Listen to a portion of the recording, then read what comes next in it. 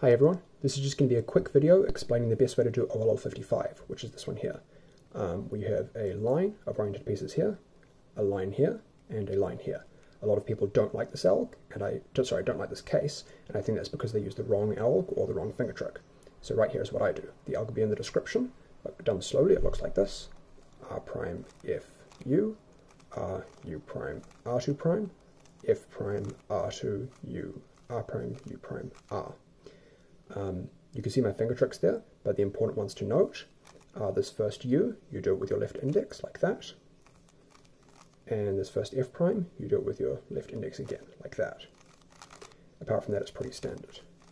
So it looks like that. It starts in ends in home grip and is regripless and really fast. Done quickly, it looks like this. And it's definitely faster than any other Alg for the case. It's also, I like this case for ROLL, or just like CP prediction purposes, and I'll show you why now. So the CP that will, the CP that will result in skipped CP is this one here, where these two stickers match. And I like this Alg because it covers essentially two cases.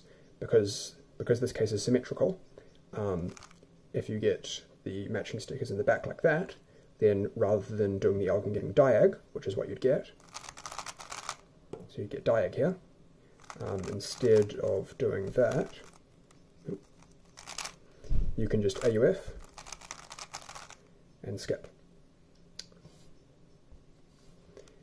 The other important ROLL case to know is this one, where you have these stickers matching and these two, because that will give you headlights on the left.